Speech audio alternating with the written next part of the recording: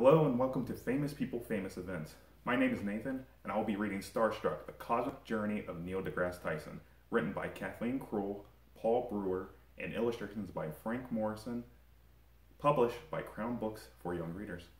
Neil deGrasse Tyson is the director of the Hayden Planetarium in New York City and the host of podcast/TV show Star Talk, as well as the host of the revived TV series Cosmos. Let's begin.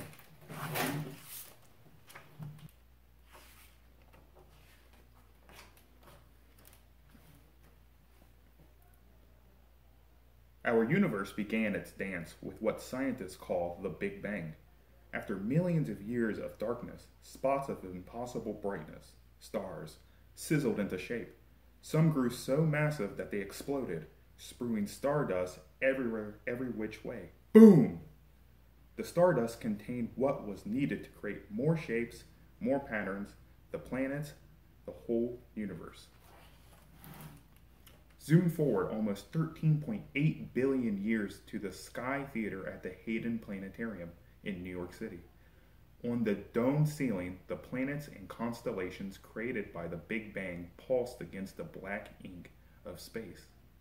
9-year-old Neil deGrasse Tyson had never seen so many stars. After all, from his apartment in the Bronx, it looked like there was only about 12. Now above him were what seemed like millions, too many to be possibly real. Was this a hoax? A joke? He wasn't sure, but when the lights came on, his thoughts began to explode. The universe called me, he said simply, and he would never be the same. Starstruck, Neil started looking up whenever he could. Even though he lived in an apartment building named Skyview, his view of the night sky wasn't very good. Too many bright city lights got in the way. His good friend Philip lent him a pair of binoculars. Neil used them to peer at the moonscape over the Hudson River. The glossy orb with its craters and shadows. And it came alive, he marveled. On a family trip out of the city, away from all the lights, he was able to see more. Sure enough, the night sky really did look like the one at the Hayden Planetarium. It was real. The sheer wonder of it all, the blinding beauty, the mysteries just waiting to be solved, fascinated him. Neil was hooked. He had a whole new goal. Becoming a baseball player was out. Now he knew what he was going to be, an astrophysicist, a scientist who studies the universe. Neil's parents weren't scientists. They weren't rich, but they did have everything they could to help. For his 12th birthday, they bought him a telescope. Atop the 20 stories of Skyview, he examined the night sky in all its glimmering glory. His parents also bought him every science book on sale he could learn about what he was looking at. Neil had one of the biggest libraries of any kid at school. His knowledge of the stars began to explode. The more Neil learned, the more he thirsted to know, but he needed a bigger, better telescope, one that cost more money than his parents could afford. Neil solved his own problem. He offered to walk his neighbor's dogs for pay. These were pampered city dogs with cute names like Tuffy. On rainy days, some of them even wore their own raincoats and boots. Eventually, he saved enough money to buy a 5-foot-long telescope with his parents' help. Neil headed back up to the roof. Sometimes, people saw him up there and were afraid. What was an African-American boy doing on the roof? Was his long telescope really a rifle? Was he an armed robber? Often they called the police. Neil solved this problem too. When police officers stopped by, he would offer them the view from his telescope. He showed off the stars like powdered sugar flung against black velvet. He would point out his favorite planet, Saturn. Saturn just blew his mind with its dozens of moons and stunning elaborate rings. It was the most gorgeous thing he'd ever seen. The police officers would usually end up won over. It turned out Neil could make others starstruck too. Neil loved school. He loved to learn, but not every teacher was his fan. Your son laughs too loud. one told his mom. On his report cards, they complained he spent more time talking to friends than paying attention. But his sixth grade teacher noticed something. Every single book report he wrote had to do with astronomy. She told him about a class at the Hayden Planetarium, Advanced Topics in Astronomy for Young People. Neil took the subway to classes at the planetarium by himself. He was often the youngest person, and some information sailed right over his head. But he wouldn't quit, pushing himself to learn more and more.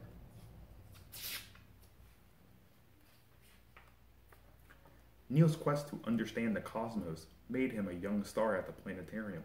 The director of education was so impressed that he invited Neil on an unbelievable journey to the coast of Northwest Africa. An ocean liner was being turned into a floating laboratory to view a total solar eclipse. 2,000 scientists and observers, including famous astronauts and science fiction writers, were making the 2-week trip. At 14, his trusty telescope in hand, Neil was the youngest scientist aboard.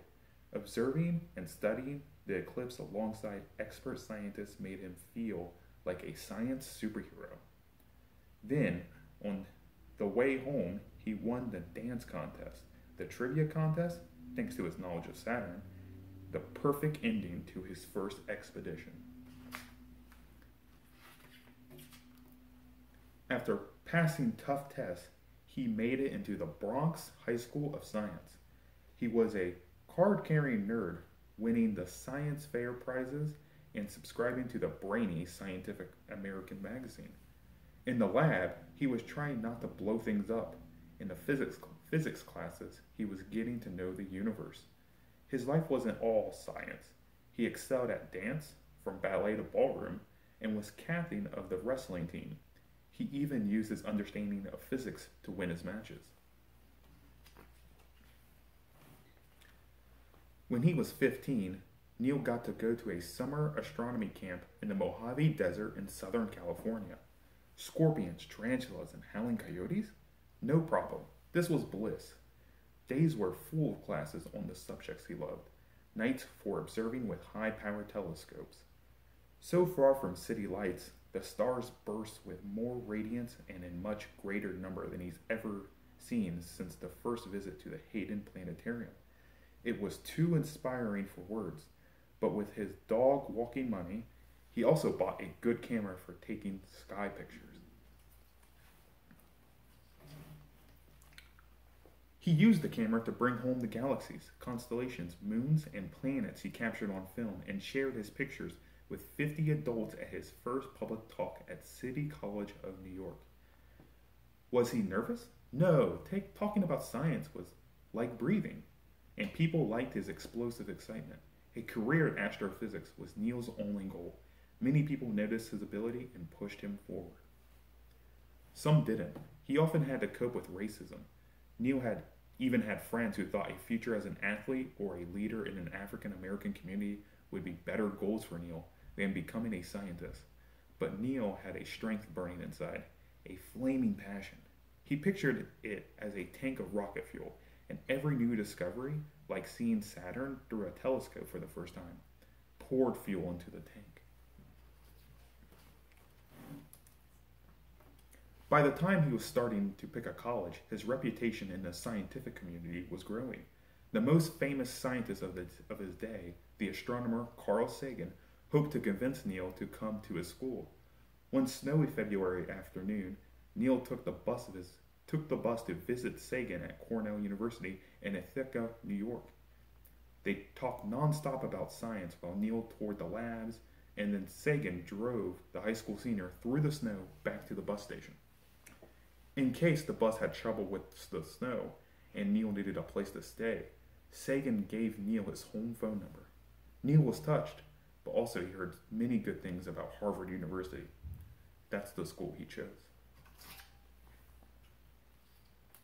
In college, he stretched his muscles by wrestling, dancing, and running up and down every single path through the seats at the campus stadium. He stretched his brain by inhaling physics, mastering equations, and experimenting. And he stretched his wallet, earning money by writing, teaching, and tutoring. After 11 more years of school, he earned the highest degree possible in astrophysics. He was literally 1 in a million. A star.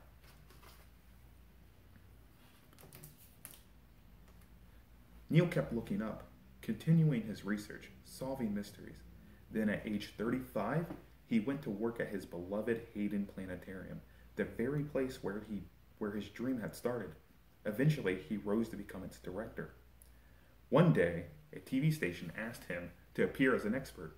He was happy to explain that the day's news about a solar flare, a small explosion on the sun. Afterward, Neil was jolted. I've never before in my life seen an interview with a black person on television for expertise that had nothing to do with being black. He made it his mission to be visible, letting his enthusiasm explode in public. He wanted to infect others with a sense of awe and wonder at the universe. Who wouldn't want to study it? As he learned more and more new things in his research, it made him giddy, wanting to grab people on the street and say, "Hey, have you heard this?"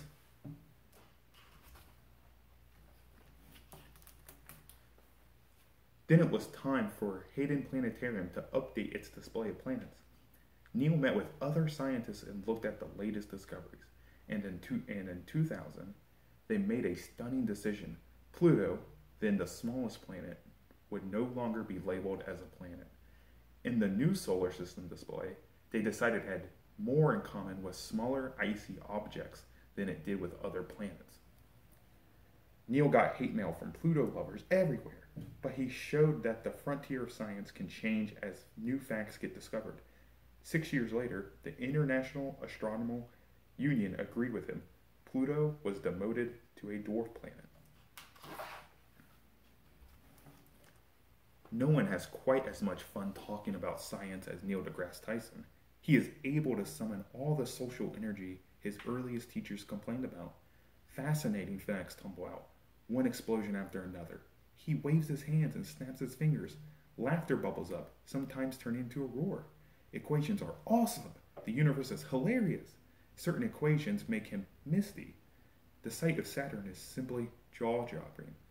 He uses a lot of exclamations like, "Whoa!" He has a strong opinion on just about anything scientific, from the mystery of dark matter to the silliness of zombies. "I have an odd cosmic thoughts every day," he says. Wearing one of his many star-themed ties, he has more than 100. He never gets tired of appearing in public and dancing with words to describe science.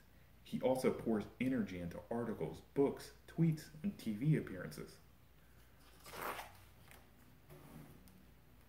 While Neil is rocking the world of science, he hangs on to his memory of being a small boy having his mind blown under a starry dome. Sometimes, when he's in a remote area and he sees all those stars, he thinks, "This looks just like the Hayden Planetarium." And when he goes outside, he still looks up. I don't want to ever lose that, in life and in the universe. It's always best to keep looking up.